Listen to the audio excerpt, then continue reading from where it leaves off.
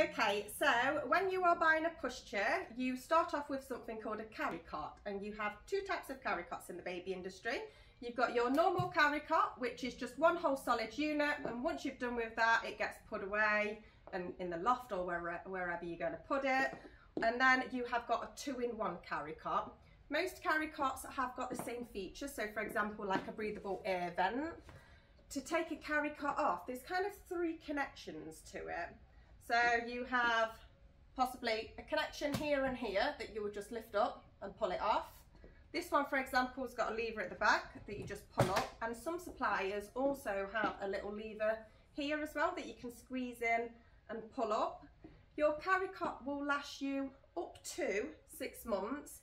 Sometimes you don't get that long out of them. It just depends on the development of the child. Sometimes babies just get bored of lying flat and looking up at a piece of material and want to move on to the seat units a little bit quicker. But for those first few months, it's absolutely vital to use it. So their back's nice and straight, their airways are open, so they are really, really important to start with. That's really what you need to know about Carrycots. A Carrycot's basically a Carrycot. You can have an occasional night's sleep-in with most of them. I will talk a little bit about this Carrycot so you know a little bit of information. So you know that this is one whole solid unit. This Carrycot you will turn into your seat unit.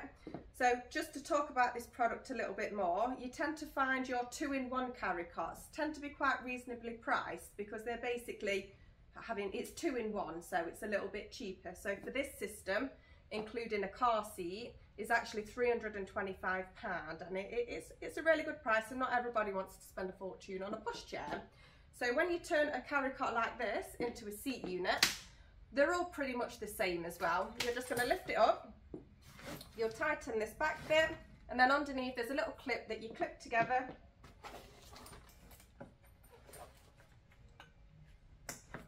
Just like that, and then it basically just turns into your seat unit. So you don't have a separate unit. So this would be really good if you didn't want to spend a fortune on a pushchair, and also really good if you didn't want to have two separate units to store away. Majority of the people do it, but it doesn't really matter too much. It just depends on individuals, what your budget is, and what you really want out of your pushchair. But that's really all that you need to know about a Carrycot. Okay, so now I am going to talk about the next stage of your pushchair, which is your seat unit. This is the bit that you need to love the most, and this is the bit that's going to get some serious hammer. You'll probably use this for sort of 2 years, and then your Carrycot obviously sort of up to 6 months. If I go from my children, they were sort of out of their pushchair around about 2. They just sort of wanted to run around everywhere, but I would always keep my pushchair till there was about 3. So if I went to the zoo or anything, I would just pull the pushchair out if they was going on long walks. But yeah, I couldn't really get my kids in after the age of sort of 2, but every child is different. I've got 2 boys and they are very, very active. So let's get down to seat units. So in the baby industry, you've got 2 types of seat units. You've got seat units that rotate at an angle, and that's classed as a bucket seat, and you will use that from 6 months, they say, but I think it depends on the development of the child, but that's what the guidelines is with that one. And then you have seat units that lie completely flat. Yep.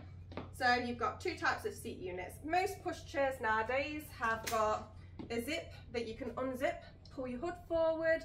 Most of them's got breathable air vents nowadays, and all of them as well, you can make parent facing and world facing. At the moment, this is classed as parent facing because the baby's facing you, and then we can turn it around the opposite way and make it world facing.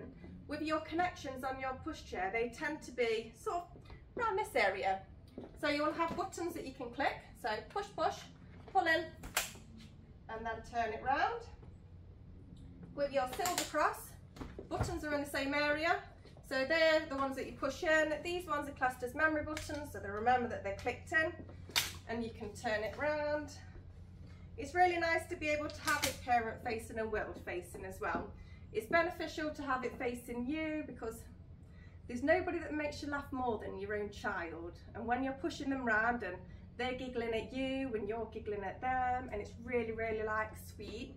It's also quite nice to turn them round as well so they can see what everybody's doing, because kids are super, super nosy. So they're sort of your benefits of your seat units. Some are UV protected, some have got different harnesses, some of them you've got a little lever at the back to move the headrest up and down. You can with both of these. Some of them you manually have to do it. So there's loads of little tweaks on them, but the main differences are the way that they lie down and obviously the way that they fold.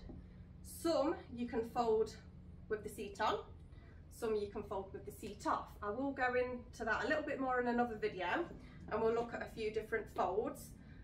But yeah, in regards to seat units, that's all that you really need to know. Okay, so now we're going to talk about putting your car seat on the frame of your pushchair. So when a customer comes in, they'll say that they want a travel system. A travel system essentially is Carrycot, seat unit and the car seat. And all of the pushchairs in store, you can put the car seat on the frame of the pushchair. And some suppliers, you can put different car seats on different frames of pushchairs, just depends on what you're looking at. But a lot of people will come in and think that they don't all do that. They do. So I'm just going to give you like a dead quick lowdown. So in my shop, we've got these 3 different car seats that I've chosen, and you kind of put them on a little bit different but kind of essentially the same. So I'm just going to talk you through the 3. I'll start off with the most common way of how to put a car seat on a pushchair. So in your package you will have something called car seat adapters, and they are these. So different suppliers have got different bottoms. So this is the bit that fits in the bottom of the pushchair, and then you'll put the car seat on the top. But essentially these top bits are pretty much the same, it's just the bottom bits that are different. So with your egg, for example, you have got your car seat adapters, and some of them have got a left and a right, and you'll always put that in standing from behind the frame. So I've got my adapter with my left on, pop that in my left, and my R on for my right. I'll grab my car seat. The aim of the game now is these bits that are sticking up, you're essentially going to slide in this mechanism here, and that's pretty much the same throughout the whole of the shop, apart from the Nuna, which I'm going to show you in a moment. So you will just line them up and pop it up. The only difference with this pushchair is normally when you put a car seat on, you will go push push and it will go click click, but with the egg you have to actually put this bar back to lock it in position to see that it's in position, and then to remove it you put it back in position and then be able to pull it off. So that's a little bit different to what most of them are like, so that's why I wanted to bring this to your attention. With your side backs, same again, you've got something called car seat adapters, and your car seat adapters you'll pop in, so you'll pop one on the connection, the other on the connection. Whoop. There we go, I have 2 left then. And the aim of the game is exactly the same. You're going to basically slide them up and pop them in this connection. So 1, 2. So there you go. They are essentially the same, and that's how it goes throughout the shop. The only difference with that, you have to lock it in position to lock it. With your side backs, it's pretty normal, like the rest of them in store. You go click click to take it, pop it on. With your Nuna though, you have something called a ring adapter.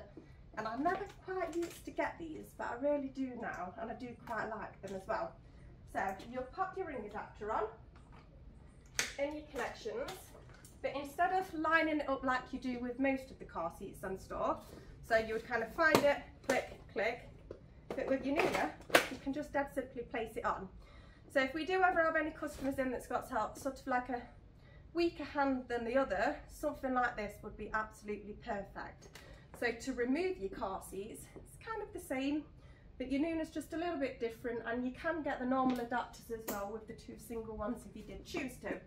So with your Nuna, you're going to press this button, squeeze your lever and pull it off. That's really nice and easy to do. With your side backs, and this is the same as most pushchairs, you are going to press a button just near the handle, click, click, and it comes off. There we go. Also with your side backs as well, that's a lie flat car seat, which I absolutely love. I think that's absolutely brilliant, but we'll talk about car seats a little bit later. And with your egg, like I have already done, it's locked in position, unlock it, and then you pull it off. But that's kind of all that you really need to know about putting a car seat on a pushchair. It's really, really easy to do.